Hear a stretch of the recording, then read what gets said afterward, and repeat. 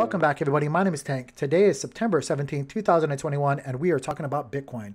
Now, today's video, we're only going to be talking about Bitcoin leading into this weekend because I really do think that's the only thing that matters. If Bitcoin pumps, the rest of the market is going to pump, and if Bitcoin dumps, you know what's going to happen.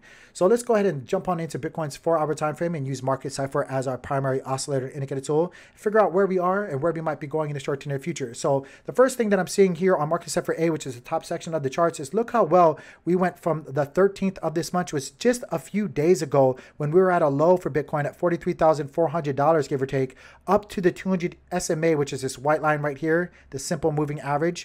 We pumped up from that low and just stuck ourselves right next to the SMA, and we didn't stray away from it, guys. You guys know this saying, with every pump there's a dump, and with every dump there's a pump. There's usually ebbs and flows with a really big move. This time the strength was so good that it just stuck right there next to the 200 EMA.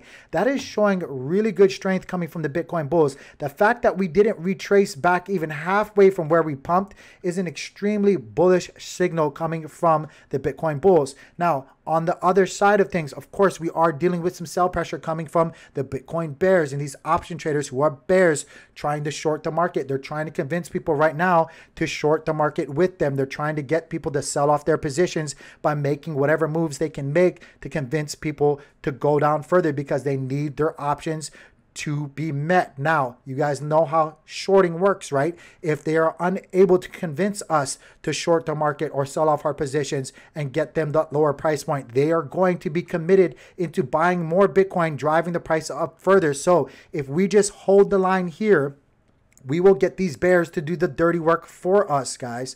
We will teach them a lesson not to short Bitcoin, especially when there was a golden cross taking place. Now, the golden cross is an extremely bullish signal on the daily time frame, but that doesn't mean that it always has to 100% play out. So I will say be cautious right now, guys. Just because the majority of the time golden crosses lead to extreme gains, it doesn't always necessarily have to play out that way, guys. I'm just being cautious and letting you guys know, be prepared at all times. And you guys know what I always say, there's only 3 things that ever happen in this market. We're either going to dump, we're going to go sideways, or we're going to pump, right? So if you're ready at all times for any of those situations to happen, you'll last a lot longer in this game. So not saying don't get into the market just yet. Not saying that I'm convinced that we're going to dump. I'm just saying when people think that they have the market licked, that they have things figured out, that's usually when the market makers like to put you on your head. We've seen it happen way too many times in the past, right? Don't forget about the pain you felt back here, guys. It can happen. It can. Now, more than likely, I do suspect that everything will play out to the upside, especially if we just keep holding this line right here on the SMA. What does that look like to you guys, by the way? Gone. Figure it out. But I do think if we just hold the line, we'll make these bears do the work for us. Not to say that I'm not prepared for manipulation, because I am. I personally have gotten my foot wet just a little bit, and I'm waiting to see how things play out before getting any more body parts of myself wet and putting any more money into the pot. I'm using horrible analogies. I'm sorry. But yeah, not financial advice. You do you. If you have to sell right now, you know, different strokes, different folks. I get it. I'm just saying, zoom out. Do your homework on and off the charts. You'll see that we can get these bears to do the dirty work for us. We can get them to drive up the price for us. Just don't sell. We just got to get throughout the day. That's it. Options close later on today. Just hold the line.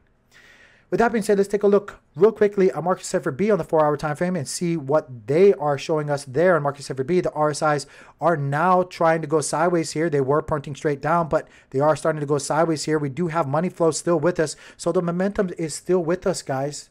The momentum is still with us. Hold the line.